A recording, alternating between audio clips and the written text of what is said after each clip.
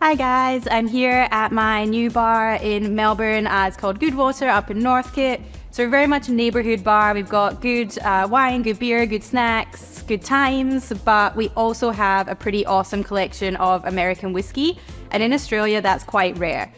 So basically the first thing that we get asked often is like, oh, you're a whiskey bar, you know, what scotches do you have? And then we have to sort of explain that we have a few, but our main focus is more so American. And then the next misconception is basically that all American whiskey is bourbon. And while there is obviously a lot of awesome bourbon out there, that's not true. There's also other styles of whiskey being made in America, and you're seeing, especially now with a lot of kind of craft distilleries, some pretty new and interesting types popping up there. So we've got quite a wide range. So first of all, to explain what bourbon is, for anyone that doesn't know, it's just a green whiskey, but it needs to be made from at least 51% corn. Some bourbon will be really high in corn, others will basically just do the 51% corn and use that other 49% for different grains. So the most usual ones are rye, wheat and barley.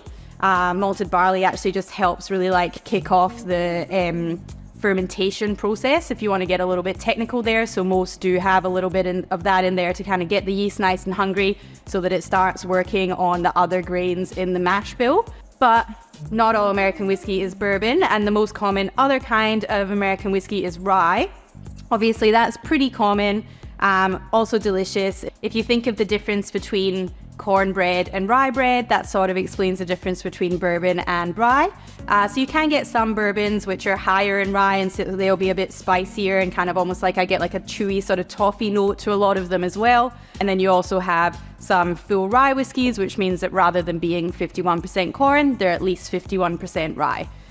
It can obviously go all the way up to 100% rye. A lot of rye whiskey is actually 95% rye, so it's like pretty high, pretty spicy, nice and kind of dry, but up to each distillery.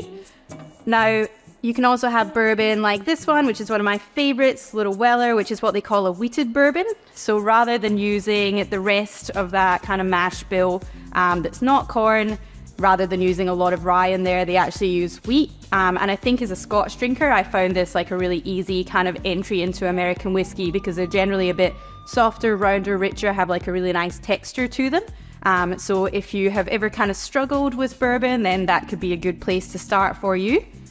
You can also have something like this Bernheim, which is actually a wheated whiskey, so at least 51% wheat. To qualify as that, so sort of flip reversing on the previous one. Also really delicious, super nice and kind of gentle and easy, but keeps a really good texture. And then you can also actually even make single malts in America. So obviously more synonymous with Scotland and now Japan, Australia, but that one has to be 100% malted barley. They also can be done a little bit more traditionally, whereas basically most bourbons and ryes are just in charred oak barrels, American oak barrels. These ones can often be finished, so this one was actually in a musket cask.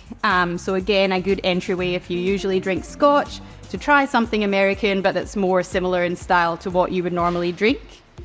And then last but not least, we're even making some American style whiskey here in Australia now. So the Gospel is one of my absolute favorite distilleries, and they make rye using 100% Australian rye. It actually makes a lot of sense because rye grows really well here. Like the climate's actually pretty similar to, you know, a lot of the whiskey making regions in America too. So it makes a lot of sense. So pretty excited to see them doing some fun stuff. And again, this is just their straight rye whiskey, but they also have some interesting cask finishes. Like we've got a stout cask finish from them, and we've had a vermouth cask, which was very delicious as well. So don't get stuck in thinking that American whiskey only means one thing. There's a whole world to explore out there if you just do a little bit of digging around. Today I actually have the car with me, so I've not tasted through these, but if you want me to leave the car next time and we can do a proper tasting and some tasting notes on some of the fun bottles that we have here, then definitely let me know in the comments. So all American whiskey is not bourbon. So now you know.